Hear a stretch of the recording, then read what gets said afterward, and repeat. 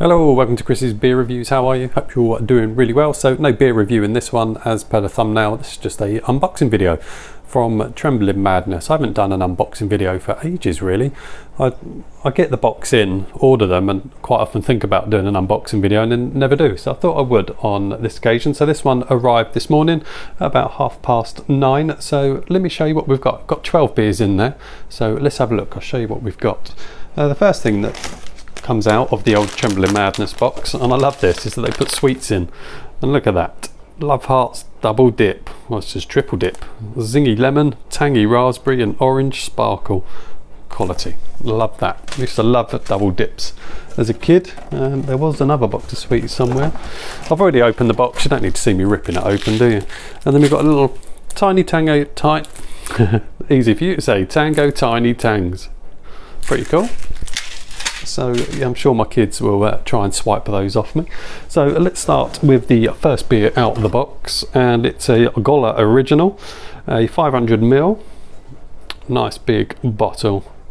That comes in at 4.9% ABV. This is quite German heavy themed, this box, except for this one. Black Sheep Brewery, the Choc and Orange Stout. Definitely looking forward to that. I do like a chocolate stout, a chocolate orange stout, and quite a difficult one to do as well. So definitely be reviewing that. Next out, Flotzinger. Not entirely sure how to pronounce the word underneath it. But yeah, another German beer. This one comes in at 7.5% ABV. Looking good. What's next? And so I've had it before, it's just a good solid beer, is the Spaten. Also had that on Perfect Draft, which was also very good. There's that one. And then we've got a Cloisters Index. There it is. This one comes in at 5.9% ABV. I did say this was quite a German heavy box. Let's pop that there. And this one I had to try from Paulaner is the Salvatore Doppelbock. Great looking label. That comes in at 7.9% ABV. 500ml bottle. Very nice. And we've also got a Lauenbrau. This one's called the Triumphator. A Dunkel Doppelbock. Coming in at 7.6% ABV. Very nice indeed. And another German, we've got Hackeshaw Animator, another Doppelbock, coming in at 8.1% ABV. Look at that, glorious bottle. Some lovely looking bottles on the German beers, lovely labelling. And we've got another Gola. This one's the Dunkel, and this comes in at 5.2%. Looking good. Do love their labels.